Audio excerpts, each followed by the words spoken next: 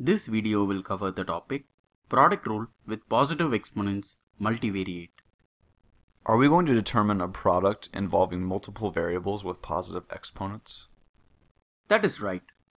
In order to determine the product involving multiple variables with positive exponents, we follow these steps.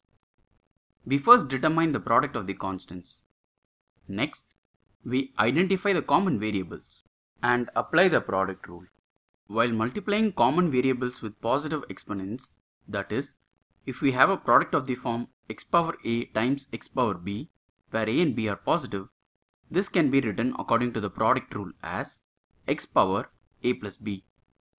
In other words, when we have the product of the same variables with positive exponents, we keep the common base and add the exponents.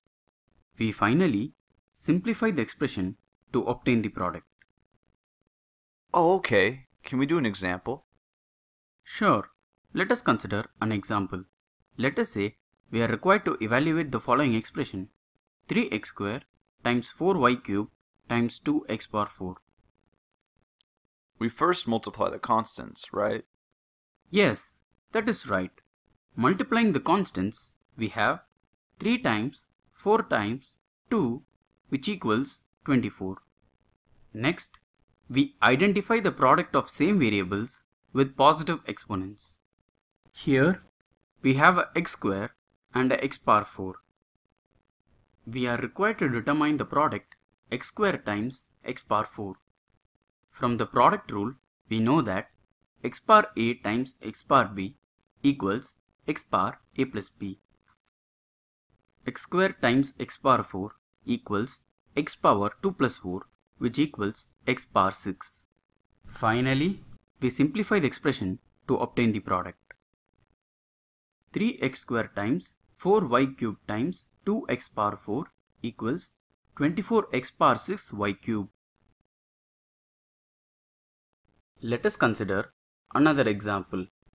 Let us say we are required to simplify 5x times 8w times 2w cube times 3y. Okay, first we multiply the constants. We have 5 times 8 times 2 times 3 equals 240. That is right. Next, we identify the common variable which repeats more than once in this product, which is w in this case. W times w cubed equals w to the 1 plus 3 power equals w to the 4th power. That is right. We finally simplify to obtain the product. Thus, we get 5x times 8w times 2w cubed times 3y equals 240 w power 4 xy. Okay, in order to determine the product involving multiple variables with positive exponents, we first determine the product of the constants. Next, we identify the same variables and apply the product rule: x to the a times x to the b equals x to the a plus b power.